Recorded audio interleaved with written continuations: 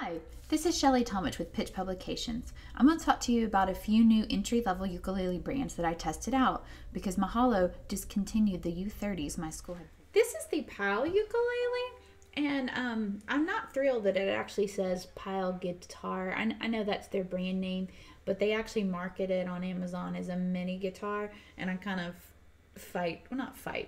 try to explain to my students that a ukulele is not a mini guitar, that it's an instrument in itself.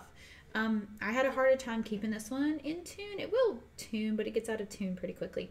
In addition, the sound on some of the individual strings has kind of a chink sound that I know it's not me. I mean, I've stopped and pressed down pretty hard.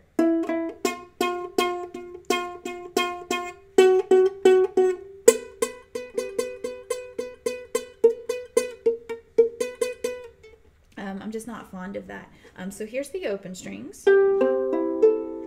And then here's some chords. And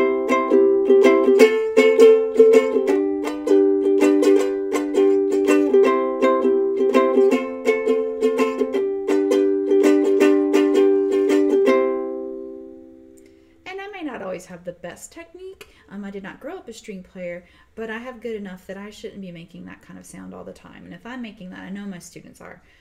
So I really would not recommend this for your school program right now.